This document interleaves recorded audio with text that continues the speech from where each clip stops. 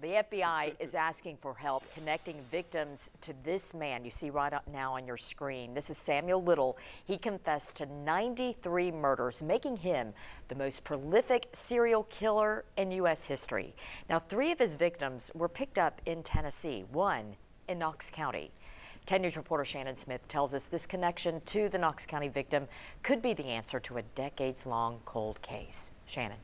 Robin, Martha Cunningham's body was found in a wooded area in East Knox County in 1975. She was a 25-year-old woman at the time, actively involved in her church, and investigators then said she died of natural causes. Well, it turns out that wasn't the case. 79-year-old Samuel Little spent almost half his life killing women. So I just pulled out the car and laid on that trash that was lit. The FBI says Little admitted he strangled 93 victims between 1970 and 2005. I grabbed her by the legs and pulled her to the water.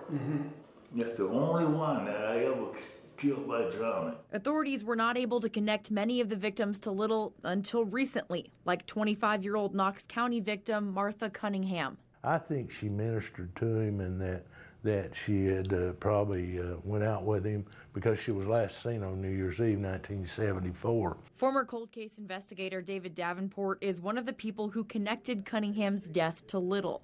He tried to pick out prostitutes or drug addicts. Miss Cunningham didn't fit that profile. She was real active in the church, sang in the church. 2 hunters found her body 3 weeks after she disappeared in a wooded area in East Knox County.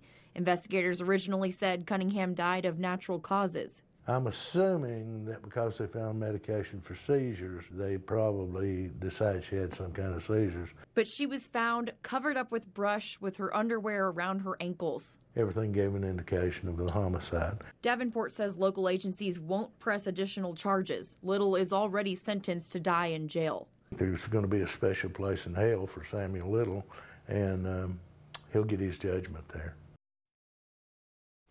Little told the FBI he killed another woman aside from Cunningham in the Knoxville area, but area and law enforcement have not been able to verify that claim. Robin, John.